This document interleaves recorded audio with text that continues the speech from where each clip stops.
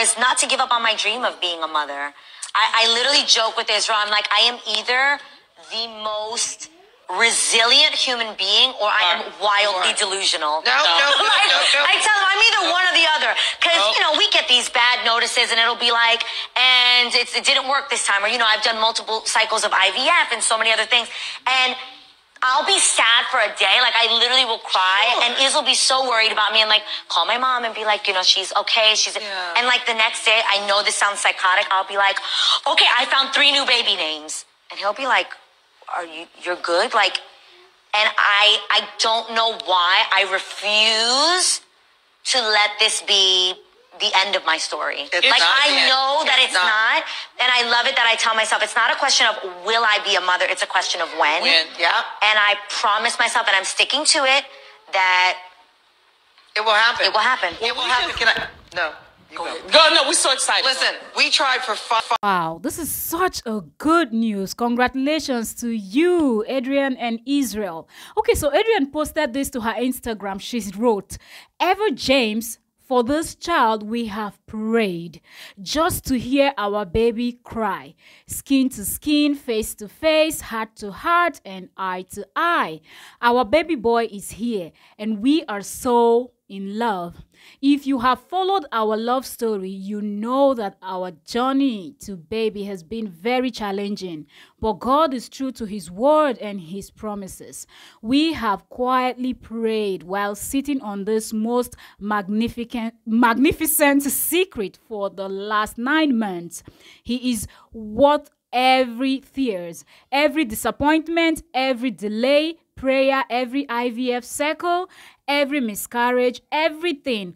All we feel is joy and overwhelmed, love and gratitude, grateful to God, to our angel, surrogate, and to all of our friends and family who have stood with us for over 5 years on this journey. He's here and we have never been happier.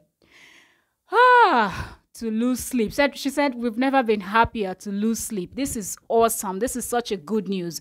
And the comment section is filled with lots and lots and lots of comments. People celebrating, people commenting, people wishing her happy. Someone said, I'm so happy for you both. Blessings, Zogs. Someone else here said, he's here. Congratulations, my love. And lots of congratulations. Someone else also said, congratulations. What a blessing. Like Adrienne said, if you have been following their story, then you know what is going on. Her comment section is full.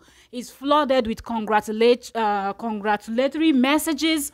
People are super excited for her. People are just like, oh my goodness, finally. You heard the beginning part of this video. That was actually Adrienne speaking, okay? If you follow their show, then you know the real. Then you know that she always talked about this, how much she wanted a child, so on and so forth. How much she really wanted to be a mom. Okay, so someone in the comment section said, whoa. Cried so many tears of joy today. So happy for you, my love. See you guys soon. So many beautiful messages. I'm telling you, if you go to Adrienne's Instagram, it is filled up with beautiful messages coming from fans, loved ones, friends, and so on and so forth.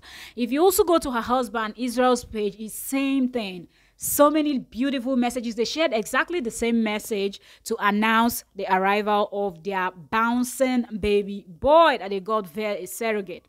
Now, like I said earlier, if you've been following their story, then you know how Adrienne has been speaking about this, how she said she's not going to quit, how she said she knows that it is going to be, the question is going to be when. Okay, and she's not going to feel like this is not going to happen.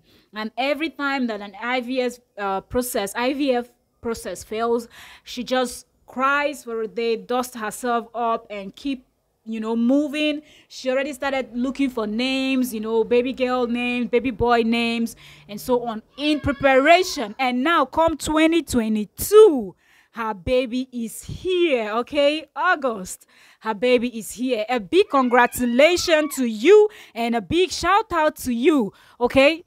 Big congratulations. And I think this should actually inspire those people that are looking for the fruit of the womb to not give up. Okay, like Giselle also shared, she said she waited 5 years, they were working on that. So do not say it will never happen. Never say never. It is going to happen. You're going to carry your own child. You're going to hear the cry of a baby. Congratulations once more.